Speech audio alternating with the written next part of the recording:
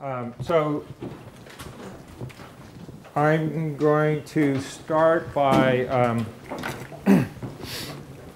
at a more basic level, not with the Horocycle dynamics. And this is, there's a sequence of 4 talks here where Barak Weiss is giving the other 2 talks, and they're all connected.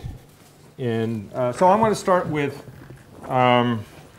one particular motivation of historical importance for studying translation surfaces. And this is rational polygonal billiards.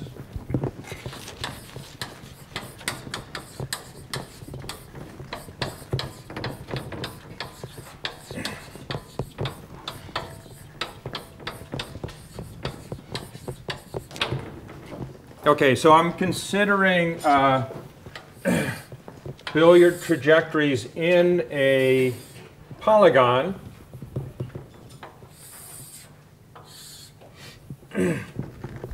And so billiard trajectories behave so that the billiards are, I'm taking my billiard ball to be a particle. It moves in a straight line at constant speed, and then when it hits the side of the table, it reflects so that the angle of incidence is equal to the angle of reflection.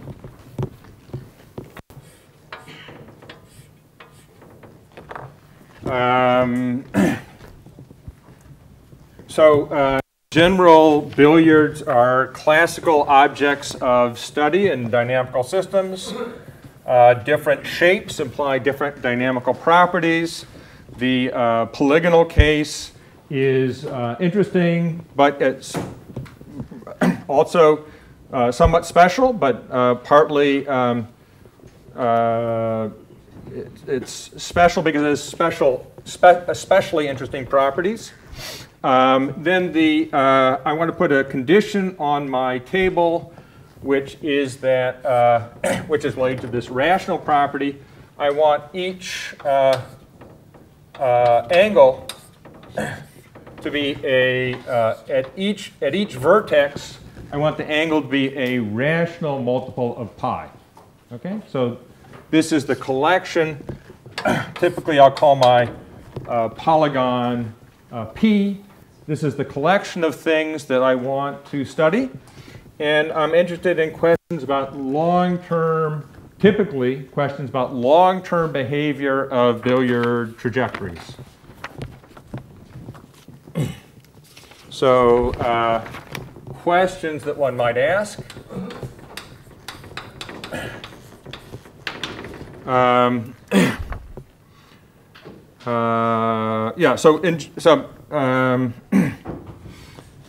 So questions in general, I'm interested in long-term behavior of trajectories. How does that behavior depend on, first, the polygon, second, the particular direction of flow that I've chosen, and third, the starting point. Okay, so here's some sample questions. If I pick a polygon and pick a starting point, pick a particular trajectory, what is the sequence of sides hit by a particular trajectory?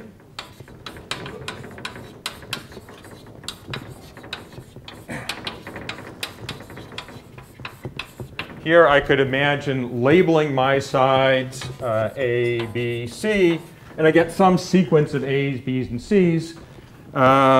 This type of question is closely related to questions discussed by Pascal and Sasha last week.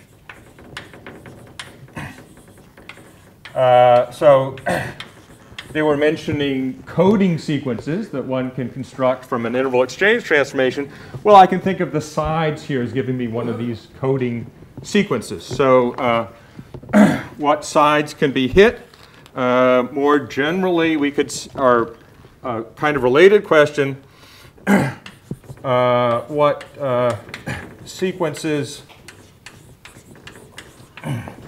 of sides can be hit by some trajectory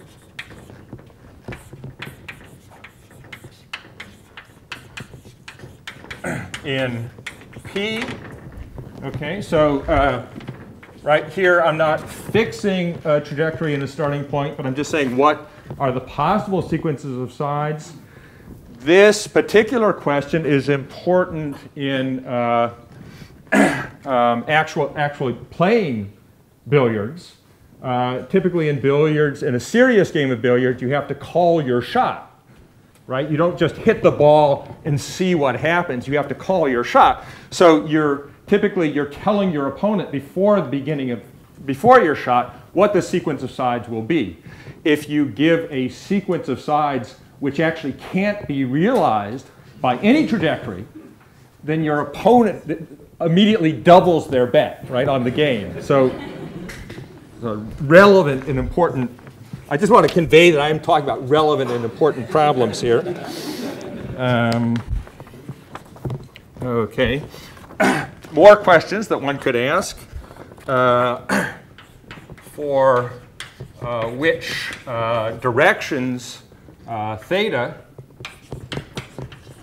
so I'm say given P, for which directions theta are all trajectories dense. Sasha talked a little bit about this particular question in the beginning of her talk. You can also say, are all trajectories uniformly distributed? So this is a more quantitative property,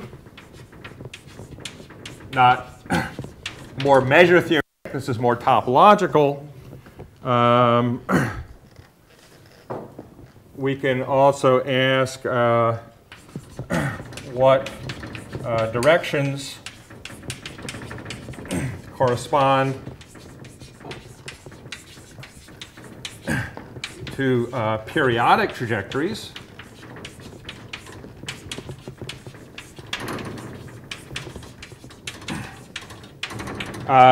Typically in dynamical systems, so the periodic trajectories are very special trajectories, but they have the property that if you found one, you know the behavior of your point for all time. Typically in dynamical systems, it's often, given a system, it's often interesting to study the periodic trajectories. And another question, question related to periodic trajectories, which is, do periodic trajectories always exist? And how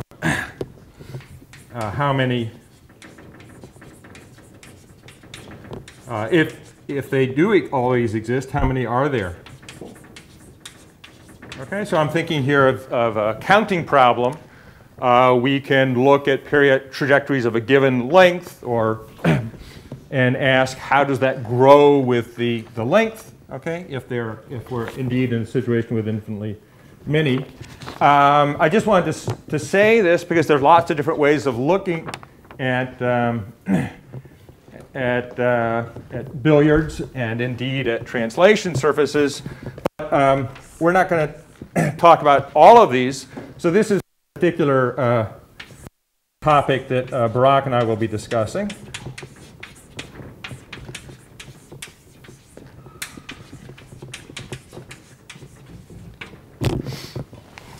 Okay.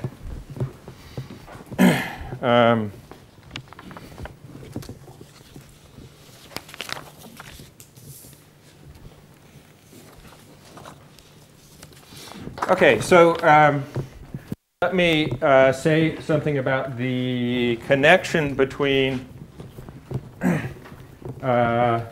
rational polygonal billiards and translation surfaces. I guess I could go up at this point.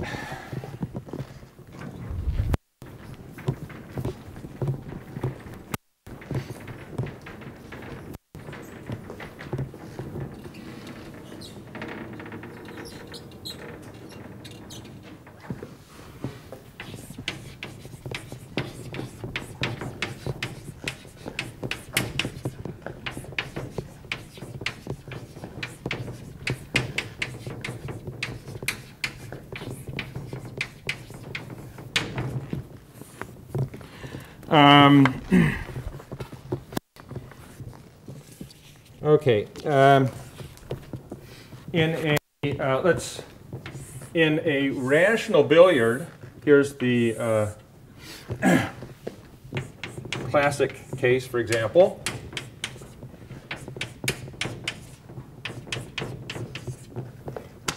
So as we know in the standard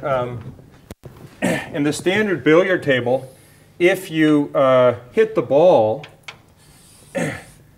of course, the direction changes when it hits an edge, but the total number of directions in which it travels is actually finite.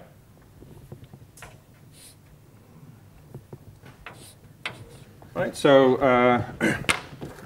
a trajectory travels in finitely many directions.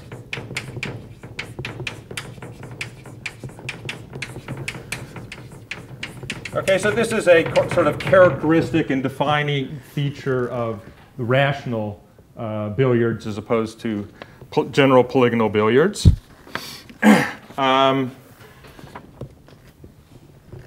So this would be one example. Let's see, this would be another example.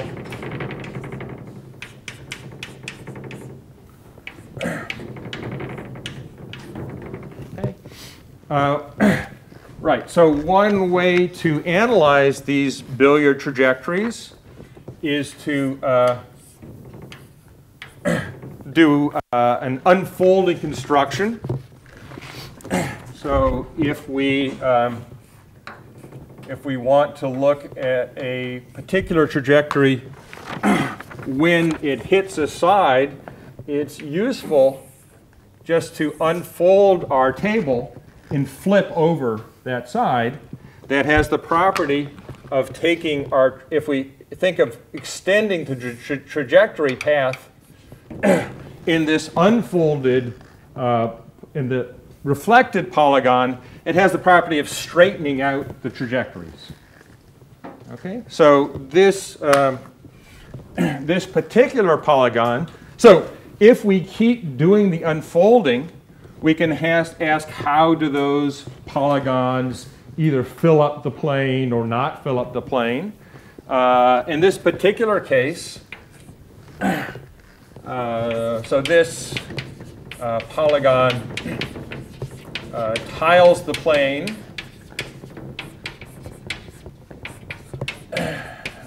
by reflection.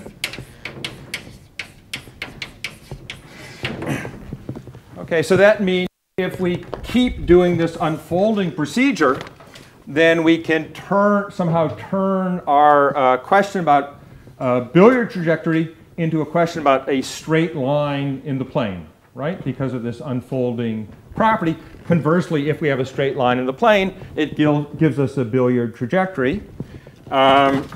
Let's look at that, what that unfolding does for us a little bit. So if we keep doing this unfolding,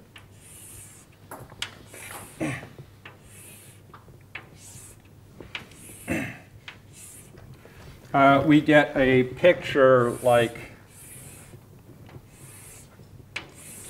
we get a tiling of the plane that looks like this.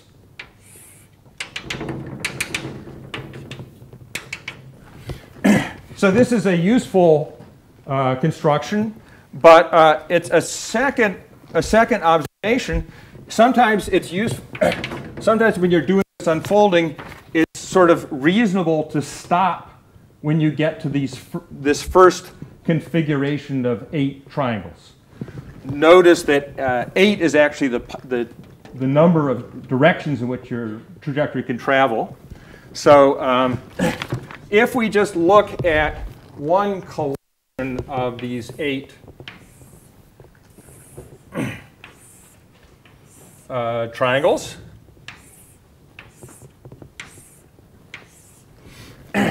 then we notice that if we label our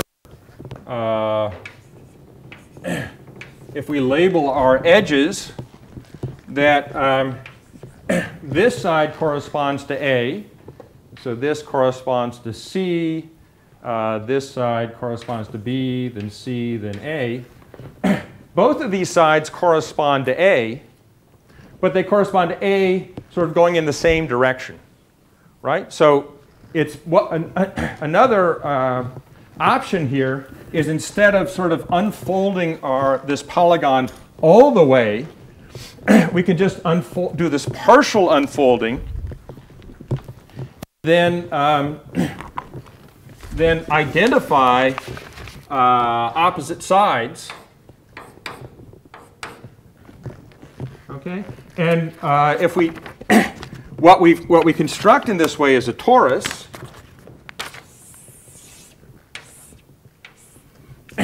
And just as we can relate billiard trajectories to lines in the plane, we can also relate billiard trajectories to lines in the torus, right? There's a straight line flow on the torus, and these billiard trajectories unfold to give geodesics on the torus, or straight linear flow on the torus. Okay?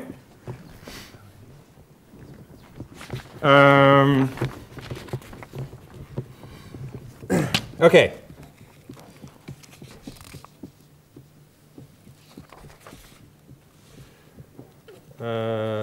Okay, so that was an example, a surface that tiled the plane by reflection.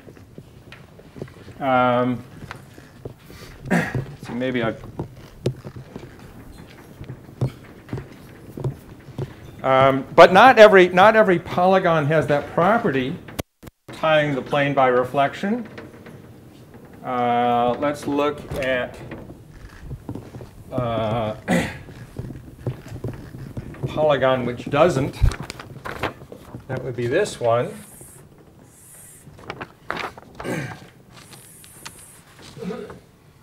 This is pi over 8. Pi over 2, 3 pi over 8. Okay, so we can start unfolding this polygon here by, say, flipping over this side. And then if we continue to flip around, what do we get? We get a picture that's like this.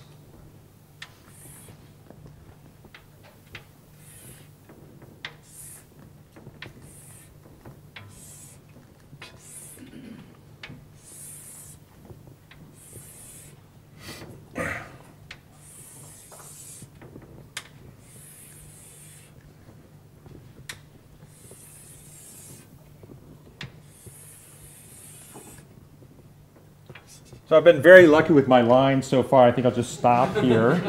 But you see, this is, so this,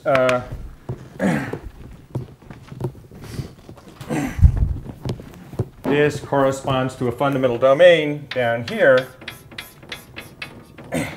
And when we do this reflection, it fills out an octagon. Here I'm just doing reflections of these two sides, right? It fills out an octagon. It looks good so far. We're successfully tiling an octagon. But if we start doing reflections around this point, this is an exercise. If we start doing reflections around this point and keep reflecting, it doesn't match up when we come back. we have to keep going so that we fill out. So in fact, so we have to keep going sort of 3 times, going around the circle 3 times before they match up again. Okay, so this one, if we, this polygon here, so this P does not tile the plane by reflection.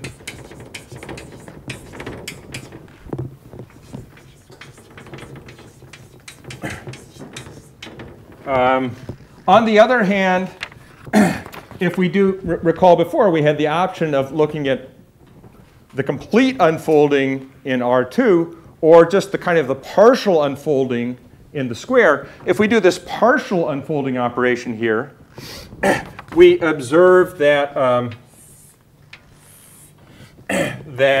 so this edge over here and this edge over there, they correspond to the same edge in our original polygon, but again, they're identified by a translation, right? There's no reflection.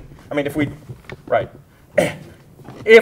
do this unfolding, we'd get another copy of the octagon over here, and these 2 octagons would differ exactly by a translation. So if we, as in the case of the torus, if we make the corresponding identifications of edges, identify that one, that one, that one, and that one,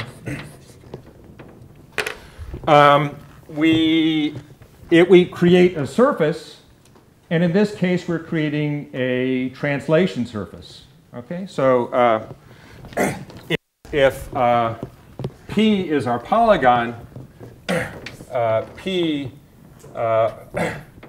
from P we can create a translation surface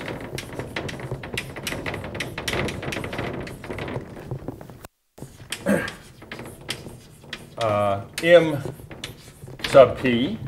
Okay, so I'm just using the letter M for my translation surface. I'm not using M comma omega. I'm just, okay, so not, I mean, different speakers use different conditions.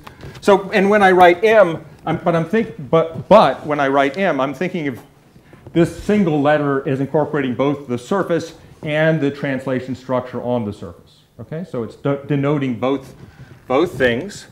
We create a translation surface, M sub P, and in fact, this translation surface, unlike the previous case, will not be a torus. And we can, M sub P, this surface, in fact, has genus 2, and it has a singular point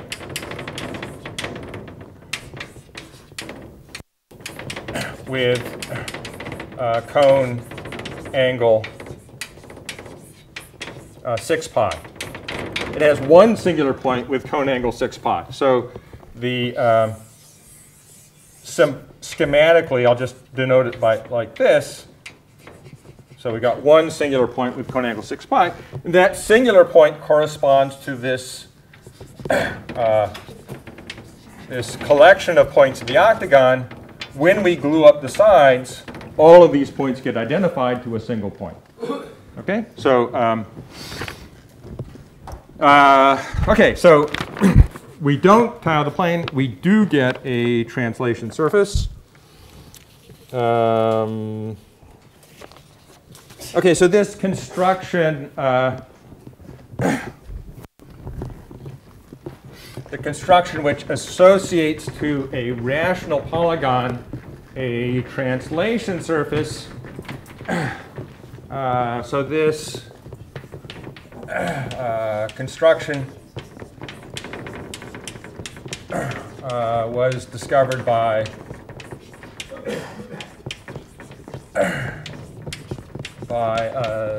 Zimliakov,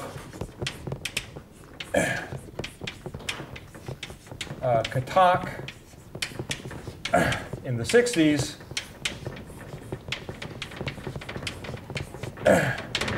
and Fox, Kirshner in the 40s. Okay, so maybe like Sasha's talk, a situation where people not exactly checking all the sources in the literature when they, but yeah. So two questions. One is that how many angles do we need to unfold to get this translation surface? In that case, one. In the previous case, just one. But in general, how many angles do we need to unfold? I mean, to do this. Well, maybe this thing about unfolding specific angles is maybe a little bit misleading. It's not always a question of unfolding angles. You might, the more general way to think about it is just there's some sort of finite, well, here's the more general way to think about it, okay? So if you look at the collection of the reflections around the sides, think just of the linear part of those reflections. That generates a subgroup of O2, okay, of the orthogonal group, right? And the rationality condition means that subgroup is finite. The number of copies of the table that we need to use is the order of that group. And there's some gluing, so if we just write down all those copies in the plane, there's some pattern of identifications. Maybe it's not a single octagon with the sides identified. Maybe it's just a bunch of polygons with different sides identified. Okay? Did you have a second question? Yeah. So you mentioned that when we make the translation surface out, the number of items inside that fundamental region of that translation surface is the number of possible directions. Yeah. But that doesn't seem to be true for the first case, your first example about. Okay. Yeah. Well, so let me say just more generally, when I say something in this lecture, it doesn't mean it's true. It just means it's a generally good indication of a direction in which to think. And yes, you're right. There are counterexamples to what I said. Okay, so it is true. No, I think what I wrote down was probably true. In every rational billiard, every trajectory goes in a finite number of directions. But I think you're maybe thinking of a case where that number of directions is not the same for each direction, right? Okay, so that I agree with that. But well, so I know that this is a group that potentially asks a lot of questions. So to punish you, we've put together a list of problems that we can refer you to problems on this list. Or if you ask a question and we don't want to answer it, we'll say, oh, that's probably on the problem list. And then we'll post this at some point. Fairly soon we'll post a list of problems. And yeah, okay. Okay, so that's the connection between polygons and translation services. So just for historical reasons, let me point out. So Zemlyakov, we're thinking about this question about trajectories being uniformly distributed or not uniformly distributed. And Fox and Kirshner were thinking about this question about denseness of trajectories. But they're, okay. But they both led to this connection to translation surfaces. Okay, so so I told you that what we were interested in was this counting problem for counting closed trajectories. So I want to return to that.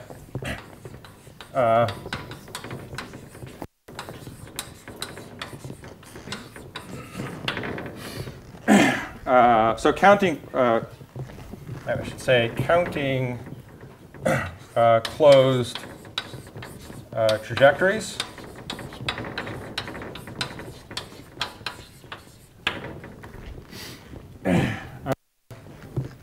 Okay, so as a warm-up, let's look at the the question of counting closed trajectories in the case of the torus. Okay, so and in the case of the torus will be similar. Any polygon that tiles the plane by unfolding will also be analyzed by the same method. Okay, so let's so special case. So I mean I can think of in general. Maybe I can introduce some terminology. The integrable case. P tiles the plane by reflection.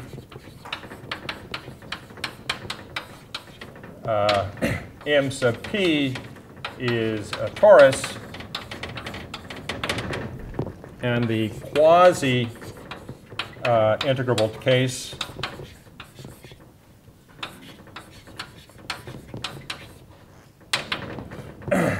M sub P is a surface of higher genus.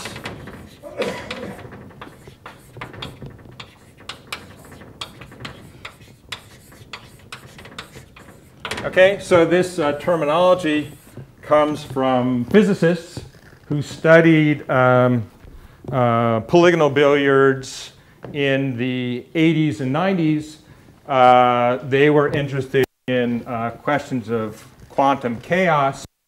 Well, who knows what quantum chaos is, but we can at least borrow their language to give ourselves an aura or sense of talking about physics. Okay, so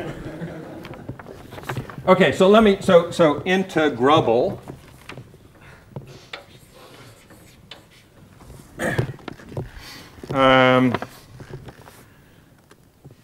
Yeah, so I mean, I went to a conference at some point in the 80s, invited by some physicists, and it was very interesting, and they had a lot of interesting questions. They actually built microwave cavities in the shape of polygonal billiards to test the spectrum, you know, the energy levels. And they had a lot of interesting questions. And then I asked with the organizer of the conference 10 years later, well, how's it going? How's the understanding of quantum chaos going? He said, we're done. It's great, you know. Okay.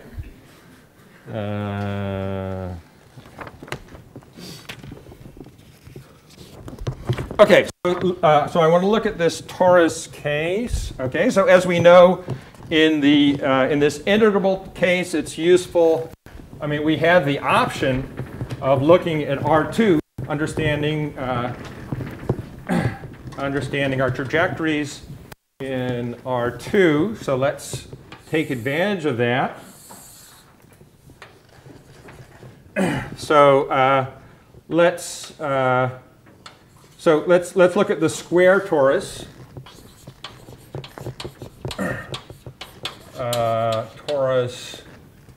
So it's R2 mod Z2. But let me just scale it. I mean, allow myself to scale the torus. Tori come in different sizes. So this side will have length A. This side will have length A. So if we have any integral point like AM over AN with M in Z, then we can draw a straight line to that point.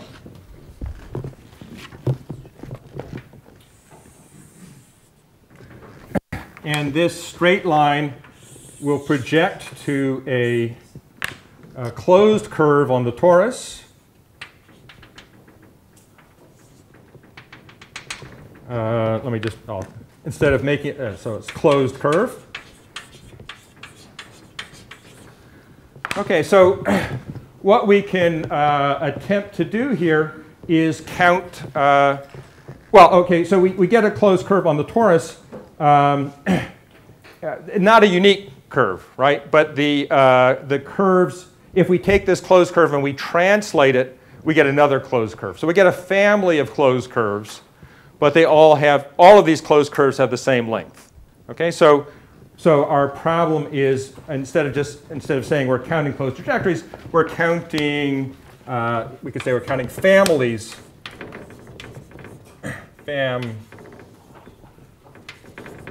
families of closed trajectories, and we're doing it by length.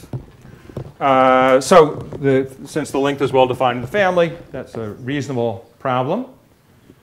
Okay, so say we want to let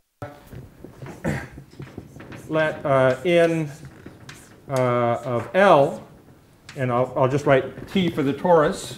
So let's say T equal R2 mod lambda A Z2.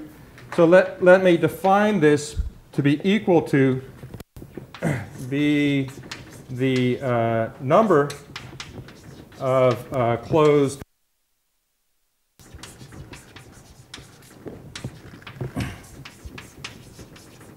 of length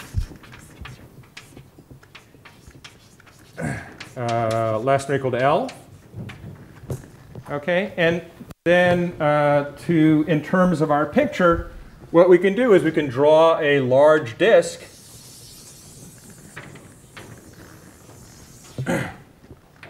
we can draw a disk of radius L, and we can count the lattice points.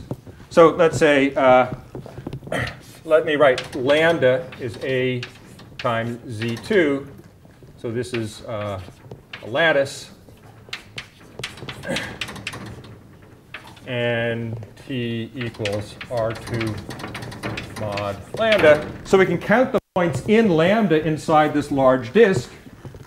Okay? And we can get an estimate on the number of points in terms of the areas of these fundamental domains, right? So what we get is in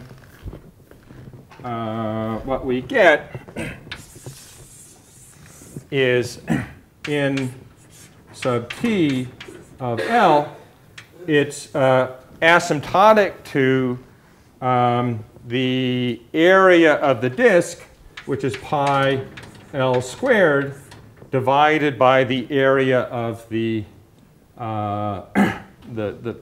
torus, which is A. Let me just write this.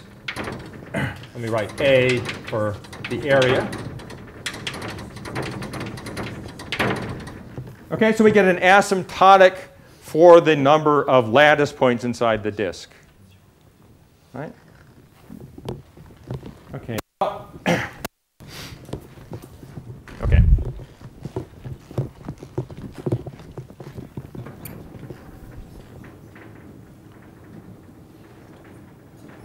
Well, okay, so I was expecting a complaint at this point.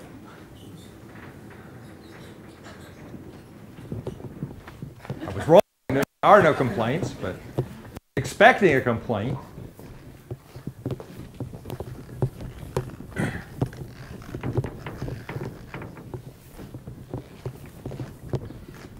Well, so the complaint relates to the fact it is true that each of these lattice points gives us a family of trajectories, but it's not necessarily true that two distinct lattice points give us distinct trajectories. Okay, so that was right, because if you take a lattice point, like say this point is the point like 2, 1, and you double it, you get another lattice point, but it really corresponds to the same trajectory where you've just gone around it twice, right? Okay, so if we really want to count trajectories as opposed to lattice points, okay, so the problem is this overcounts trajectories, closed trajectories.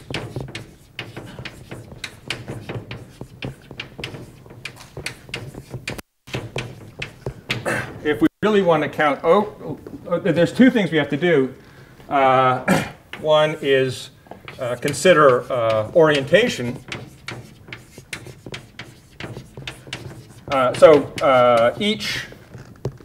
Each orientation gives us a different lattice point, so we have to divide by 2.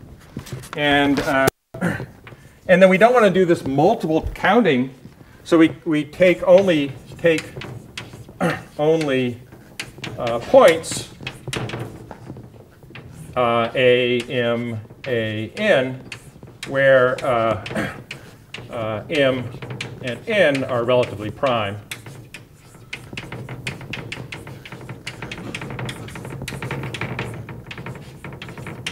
Okay, so this gives a factor of 2.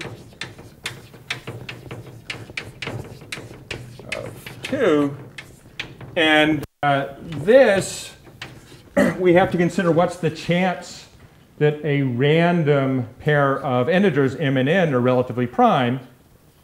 And that's a kind of cute exercise in number theory. So the chance that m, n are relatively prime is 1 over zeta of 2, where zeta of 2 is the summation n equal 1 to infinity, 1 over n squared. Okay, that's the problem. I mean, this is exercise for you to do. It's cute, doable. Okay. Okay, so putting that together, what do we get for our answer? We get that the correct answer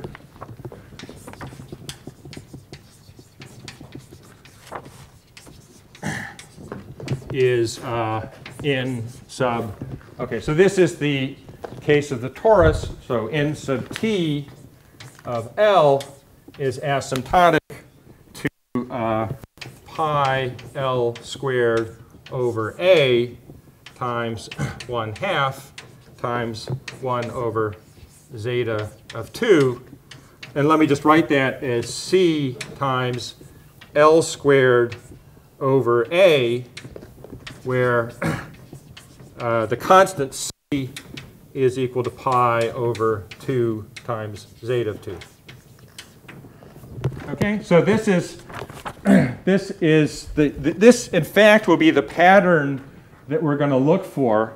We expect to see this many closed geodesics should grow quadratically with L, and then there should be some mystery constant, and sometimes the mystery content might have some cute or extra interesting information. Okay, so that's the pattern we hope to see in general.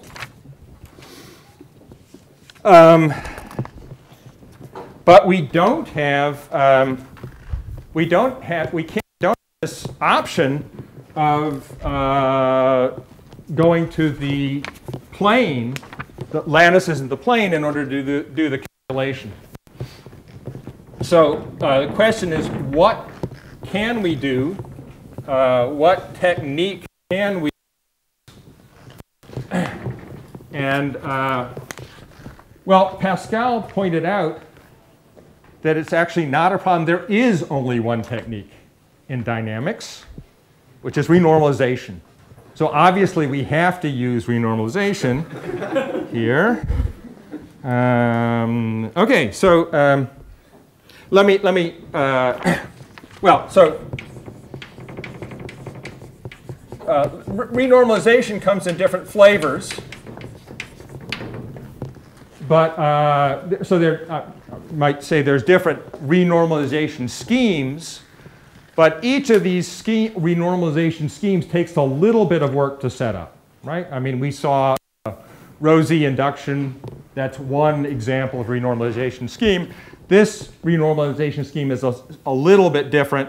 Okay, so let me set this up. Actually, so what I want to do is I want to go back look at the case, the integrable case, and do the same and try to do the same analysis by using,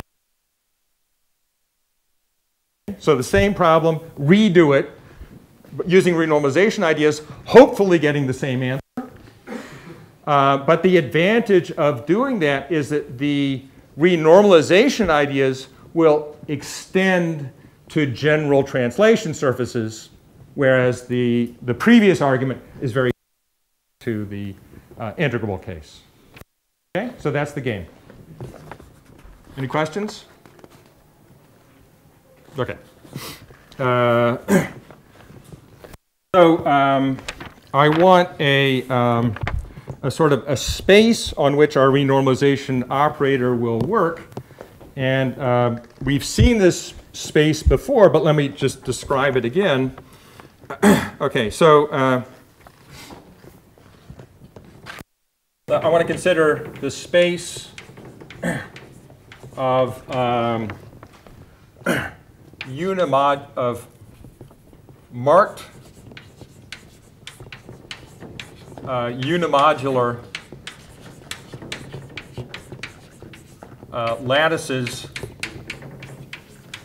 in lattices lambda in R2. Okay, so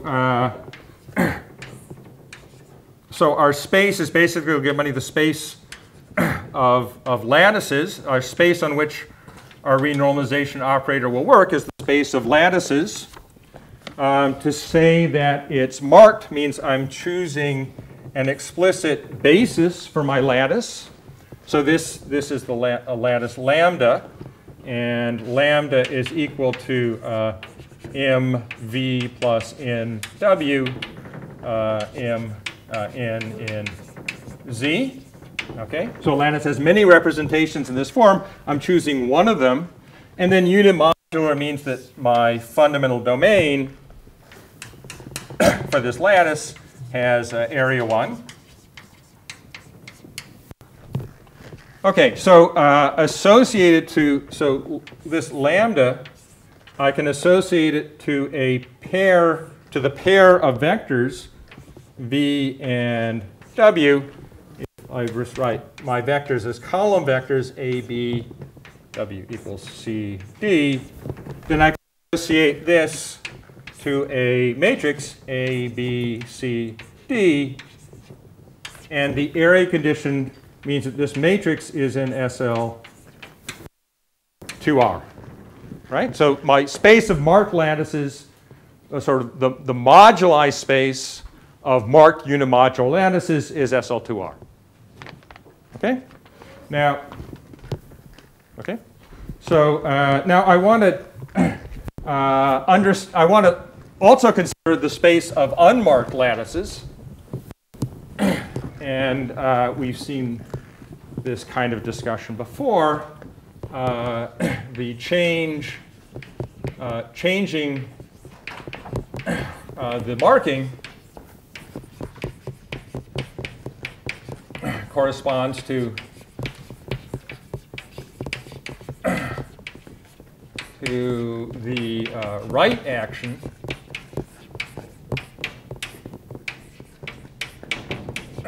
of SL2Z, right? Where SL2 is just, it's acting SL2R by matrix multiplication, but it's acting on the right. Pardon? Can I ask you a stupid question? Why do people take a right action and not left action? I mean, last week when they were cautioned by the modular group, it's on the left. That was wrong. This week, we're going to do things correctly. Okay? So, check. Just check. Check this. Do this computation. I didn't choose right action. I said we're going to look at unmarked lattices. SL2Z, the change in marking does correspond to the right. It's not a choice. Okay, in some areas of homogeneous dynamics, you have a choice of right or left actions. And of course, this choice divides communities, splits families, causes wars, etc. In this particular analysis, there is no choice, okay? So it's the right action. So in particular, translation surfaces as opposed to people in homogeneous dynamics, it's one happy family. Okay, so if we want to look at the space of, so the space of unmarked lattices, unimodular lattices, or equivalently tori with area 1 is according to this, it's SL to R modulo SL to Z. Okay, so and then these spaces of surfaces. So this is a space of tori. These spaces of surfaces in general and translation surfaces are called strata. So so this is the stratum of tori. And let me just for convenience assume that my torus has a specific point, which I'm thinking of as either the origin in this picture or maybe the vertex in the previous picture. So then so then my the flat surface language, we'd call this H1 0. So this is the stratum notation. This 0 means it has one marked point, and the cone angle at that point is 2 pi. Okay, the 1 means it has area 1. Okay, so this is so this is the definition of the stratum of tori. Okay, so that's the space I want to consider, and then just to review, recall. Let's see. So if I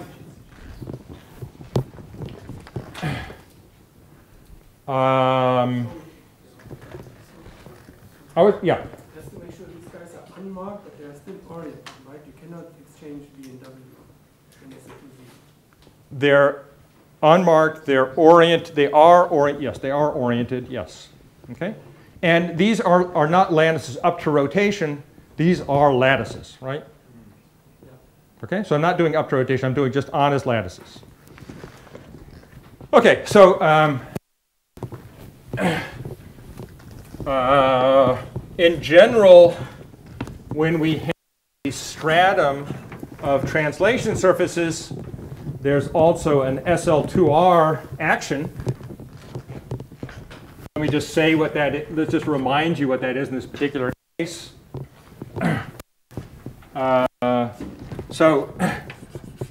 We have a I may just call it a geometric SL2R action on the space of tori on H1. And that, if we think of our torus as being given by a particular fundamental domain, right? If this is a fundamental domain, and we have some matrix A in SL to R, then we get some, we can just apply this linear transformation to this fundamental domain. We get some new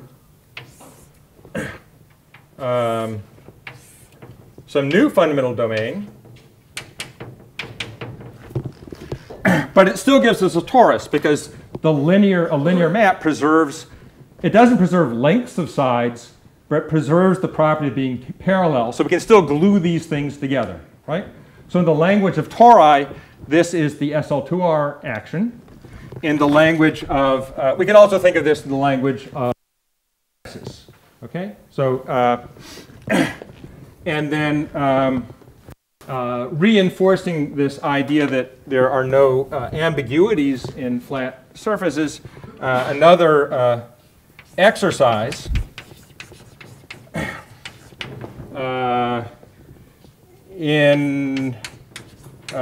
okay, so if we can identify each of these, we can identify this torus with a lattice and the lattice with a matrix, geometric SL2R action corresponds to left multiplication.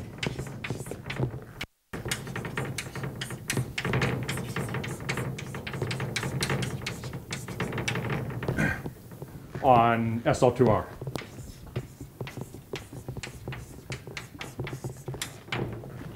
Okay, and as Mateus pointed out, the left actions and right actions commute. So this left action is defined not just on SL2R, but it's defined on or on SL2R modulo SL2Z. Okay, so it's good that these actions, so it's convenient here that these actions are coming on opposite sides, so we can define this SL2R action in general. And this SL2R action on strata is an important tool in many problems, not just this one.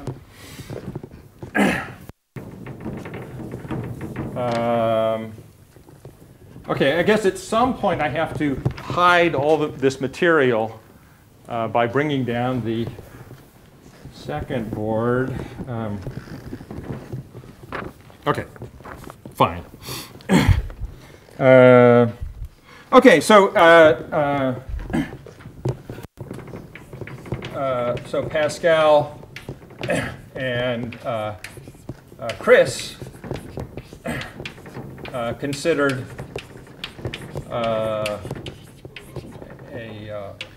a one-parameter sub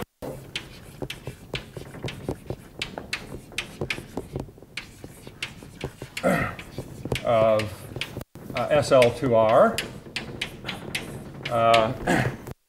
which is, let me call that a specific G sub t, t over 2, 0, 0, e to the minus t over 2. Okay. Well, at this point, I have to admit that translation surface people is not one happy family. There's tension about this 2. Okay, so Chris, did you have the 2 or no 2? No 2 for Chris. I'm not sure. I can't really remember if Pascal had the 2 or not. But okay, I just want to set up. There is a little bit. It's not completely happy family. Notice that if Chris had used the 2, then he would have found that the conformal distortion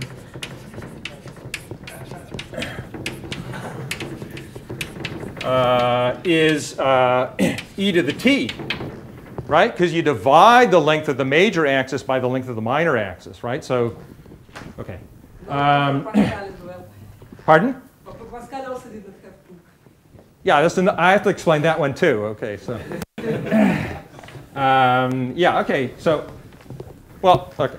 So, but here's my, the reason I want to put the 2 in, okay, perhaps being at odds with the first week speaker, the reason I want to put the 2 in is, so this corresponds to the geodesic flow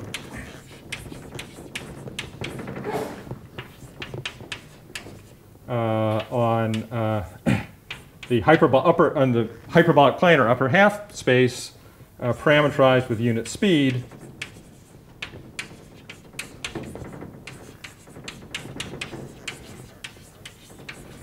where H has curvature. H is chosen to have curvature -1. Okay, so this will be useful for me. Okay, at the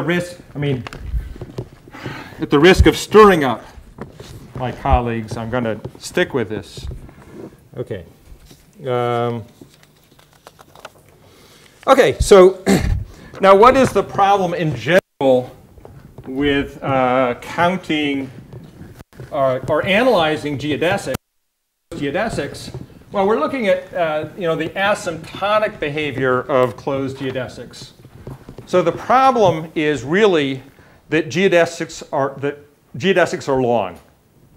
If geodesics were short, it wouldn't be so hard to count them, right? We could just, okay? So that we want to use, so in our case, we want to sort of use renormalization to take long geodesics and make them shorter.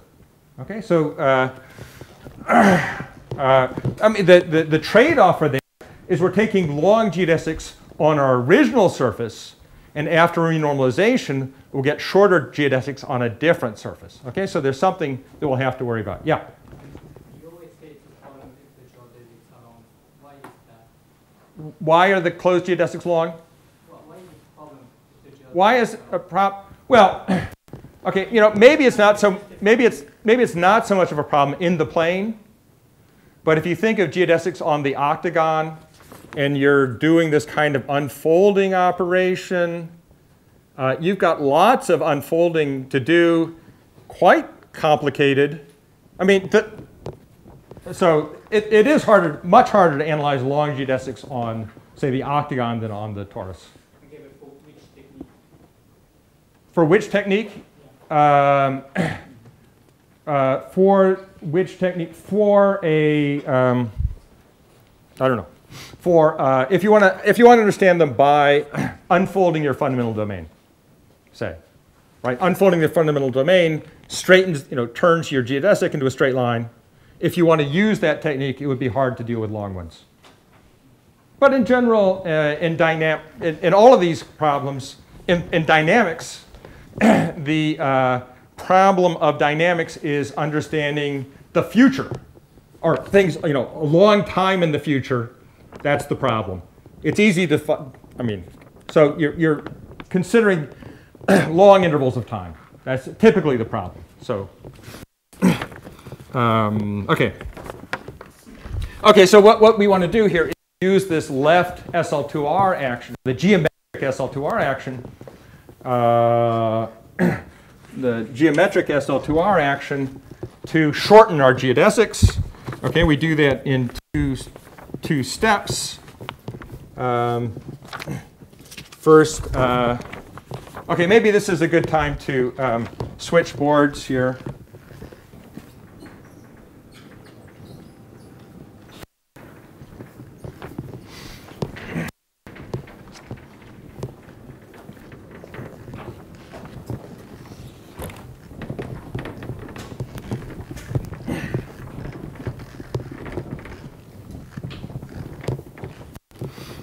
So let r theta equal cosine theta minus sine theta sine theta cosine theta.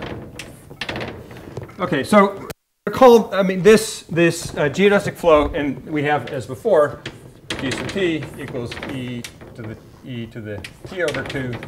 0, 0, e minus t over 2. Okay, so use these two operations to, so here's some geodesic gamma, and let me just think of gamma as a point in our lattice, and I want to use these operations to shorten gamma, okay? Now, recall that the geodesic flow is designed to shorten vertical trajectories, right? That's just by condition. So our gamma is not a priori vertical, but we can rotate it till it becomes vertical. Okay, so here's gamma, and then we can do our theta of gamma. We can rotate it by some theta, maybe theta sub gamma. So in this has, say, length L, and then we can rotate it, and we get something here of length L. And then we can apply g sub t and shrink it. Okay? So let me let epsilon greater than 0 be given. So I just want, say I want to shrink my trajectory to length epsilon. Okay, I've got a long trajectory. I want to make it short. Okay, epsilon. I want to make it length, give it length epsilon. So I want to consider G sub. Let me just calculation. Agree with my notes. Yeah. G sub t r sub theta of gamma,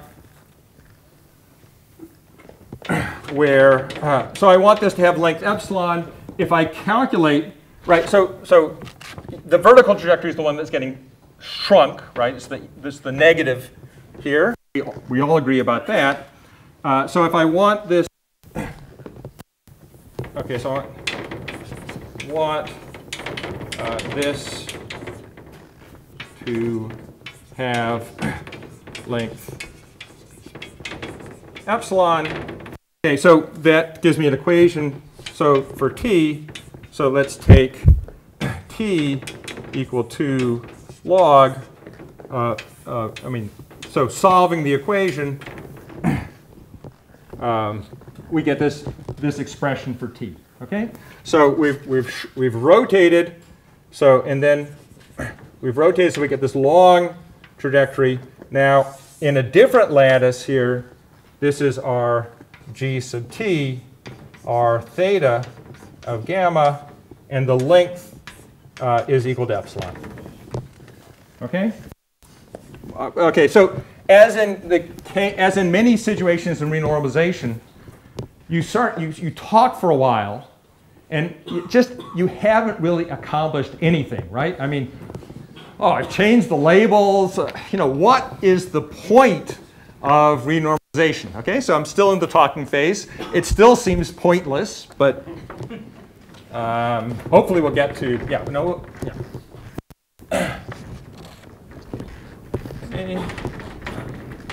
so renormalization, you talk for a while, nothing happens, and then it's over, and something has happened, and you don't know what, right? That's renormalization. Okay. Let's see, 15, 16, 17. Okay, so we've shortened our trajectory, but we've changed our surface, right? So the question is, let's recall Pascal's picture of moduli space. Here this is the right. So moduli space is SL. Well, so this is the moduli space of surfaces. This is sort of the classic moduli space.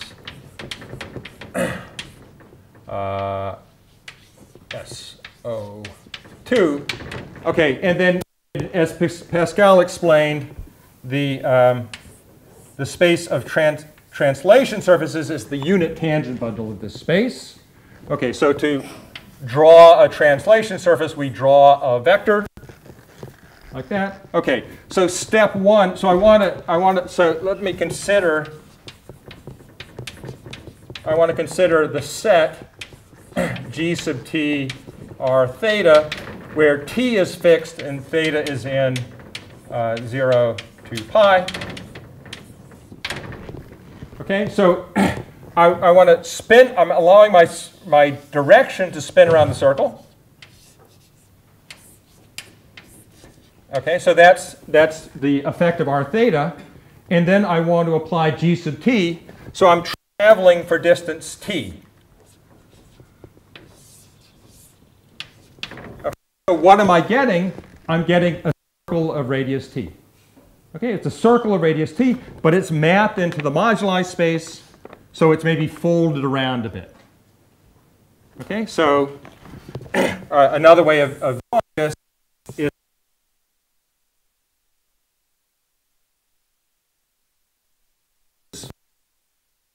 is here, and draw the fundamental plane in this. Then we're just traveling out for distance t. Okay, so this is distance, we're traveling for distance t. So I've got a circle of length t. And then the claim is that geodesics of length L, L correspond to, oh yeah, let me see, let's see. Let's see, I want to draw one more part of this picture. So we have these two sort of singular points. This is classically called the modular curve. We have these two singular points, but we also have this part out here. And this consists of very degenerate tori, right, which look like bicycle inner tubes, right? So tiny diameter and long, you know. So degenerate tori, and let me write C sub epsilon equals set of tori with closed orbits, trajectories of length less than or equal to epsilon. Okay, so it's the cusp, right? C sub epsilon is sort of a particular part of the cusp of this surface. What we've established, length epsilon, length L, correspond to visits of the circle of radius r, a radius t, to C sub epsilon. Okay, so this is my, so the renormalization has turned my question about the torus into some question about large circles in the moduli space of the torus. Okay, so that's what renormalization has done for us. It's transformed our question from an easy question into a really hard question. Great.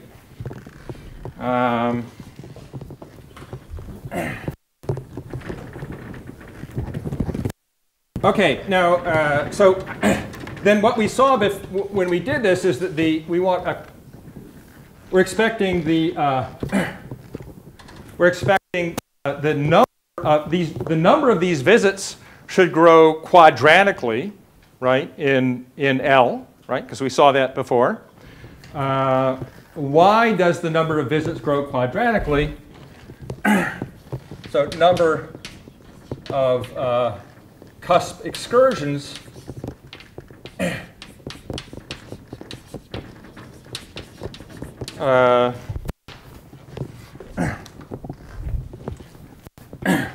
so it should grow quadratically. Let me assume every time we visit the cusp, we spend the same amount of time. Every cusp excursion, we spend the same amount of time in the cusp.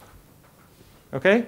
It's false, but I'm just asking you to go with me on this point. So let's just assume every time we visit, we spend the same amount of time in the cusp.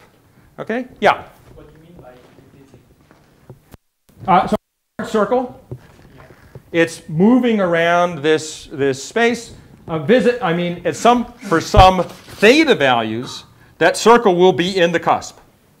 Okay? So here, down in this lower picture, the cusp looks something like this. A visit is some particular interval where this large circle is intersecting this. This is a horodisk. Okay? I'm counting that number of intervals. I want to count the number of intervals.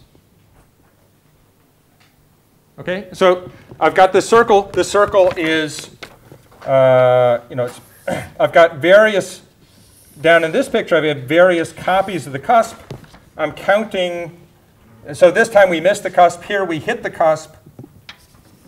There's 1, there's 2, there's 3. Okay, so I'm counting those. I want to count those. Yeah? Are we still talking about closed geodesics or not? Yes, always closed geodesics. So that's why my correspond to lattice points, gamma, lambda. GT theta of it's a closed geodesic somewhere else? Is that No, this is not a closed geodesic. I've moved from a question about closed geodesics on my surface to a question about circles in my moduli space.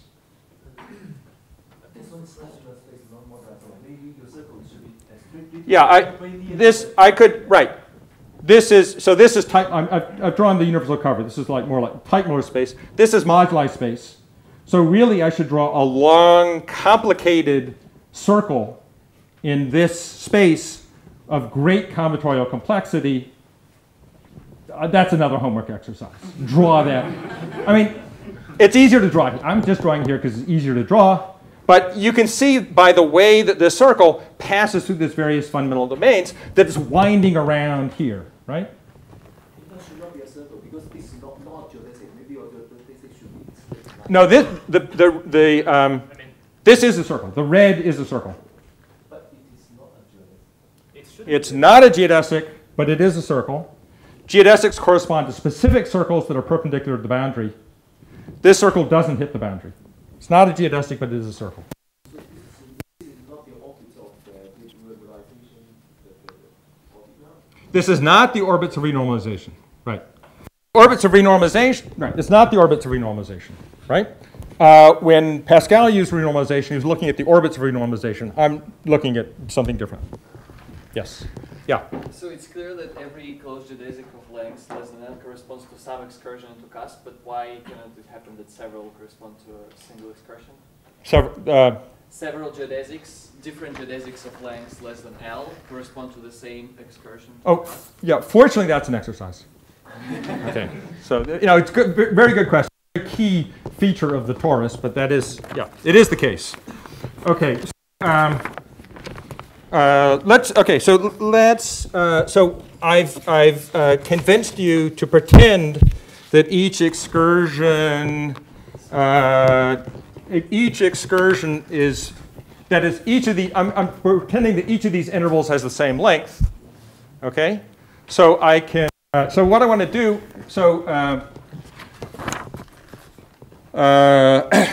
okay, so if that's true, and if this circle is sort of filling up the modular curve uniformly, then we expect the number of visits to this cusp to be proportional to the volume of this cusp, or the area of this cusp.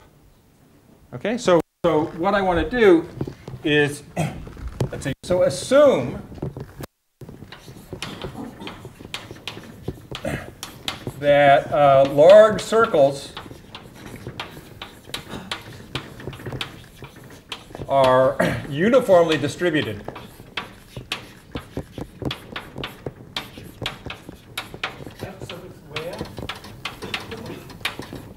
In say the modular curve, okay? In this picture, assume that they're filling up space uniformly, okay? So the amount of time spent in the cusp should be proportional to the volume of the cusp, or the area of the cusp, right? If they're kind of, and we're also assuming that every visit to the cusp has you're spending about the same amount of time. So then the number of visits should be proportional to the length of this circle with my assumptions. Okay, so this is so in say H1, 0. Okay, we're going to assume that. Then with these assumptions, number of cusps should be approximately the area of C sub epsilon divided by the area of the modular curve.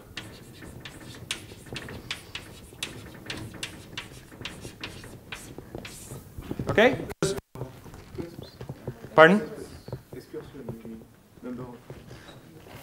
Sorry, then the number of excursions, or cusp excursions.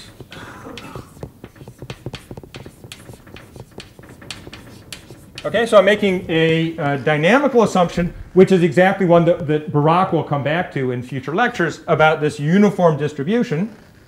Okay, but so, yeah, question. Sorry, I missed that word. What did you mean by distorted?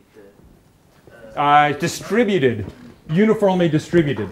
Oh, thank you. Okay, so it's kind of filling up any given region. It's the amount of time it's spent in that region is proportional to the area of that region.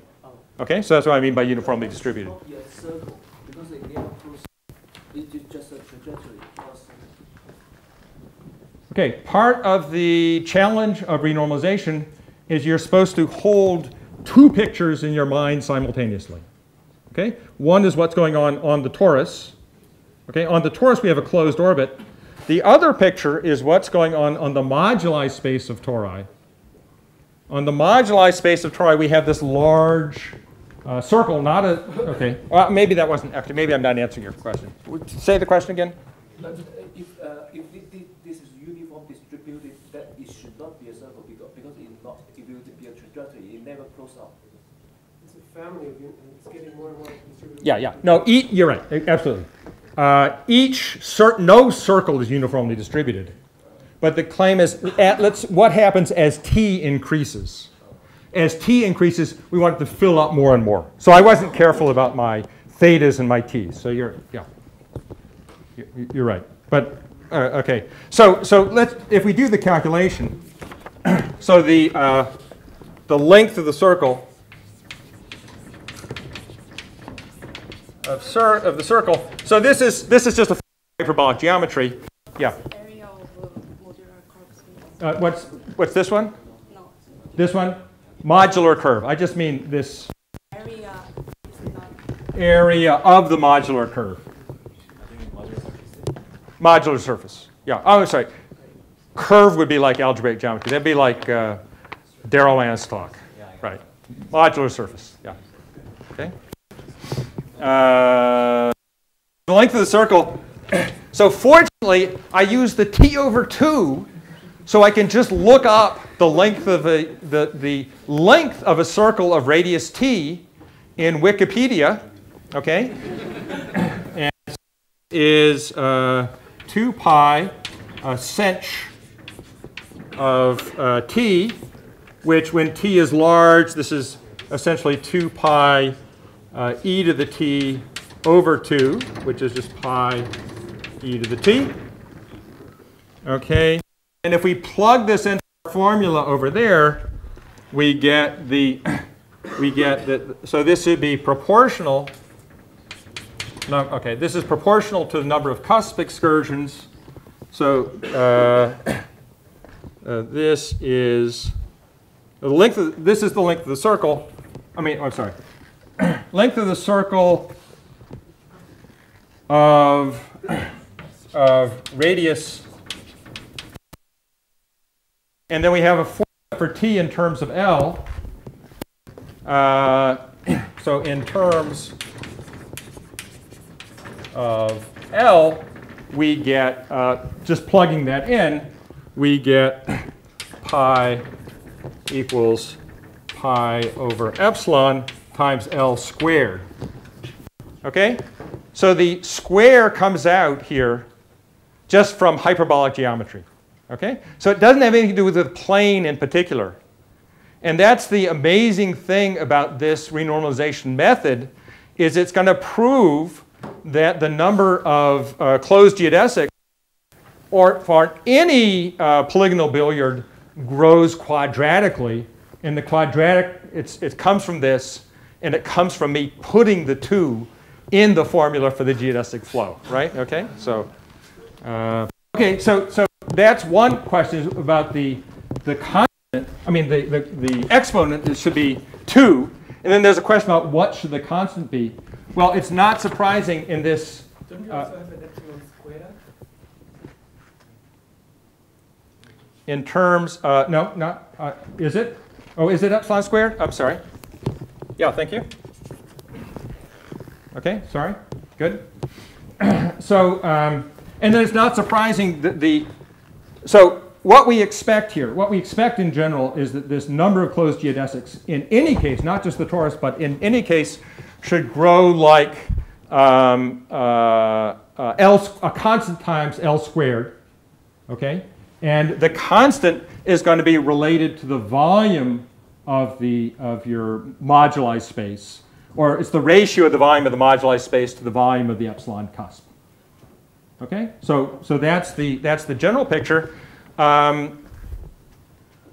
Let's see, I think I have 0 minutes, or no, 1 minute and 30 seconds left. Okay, 1 minute and 30 seconds, which I, okay, so, okay, let me say briefly how do you extend this idea to other polygons, okay?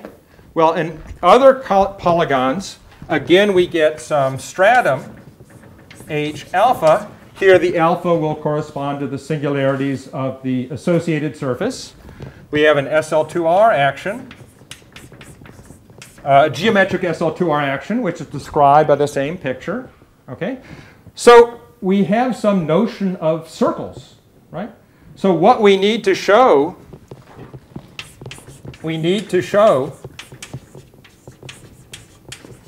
that large circles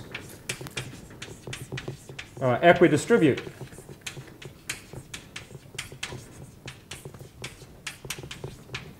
Okay, but here's an observation. The circles are all, so what happens in the particular case of the modular curve, this SL2R action is acting transitively on our stratum. In general, the dimension of the stratum goes up, so the SL2R action is no longer transitive. In general, these large circles are contained, in the SL2R orbit of our point, and the limits of large circles are contained in the orbit closure of our point. So we're we're concerned with SL. So we're looking at the action of SL2R on our stratum, and we're applying it to our surface M, and then we're taking the closure contained in H alpha. And to do the same kind of analysis that we did, we would like to know, and so this orbit closure might not be the entire stratum, okay? Might be something smaller. Well, in general, in dynamics, orbit closures can be terrible. So it's not a happy, this is not looking good at the moment. But the amazing thing that happens here is because of a result of Eskin, Mirzakhani, and Mohammadi, it turns out that every orbit closure is, in fact, a very nice subspace. It has some analog of something like Haar measure on this orbit closure. It has a nice measure on the orbit closure. And in fact, it has all the structure that we need to do this argument. Okay? So, what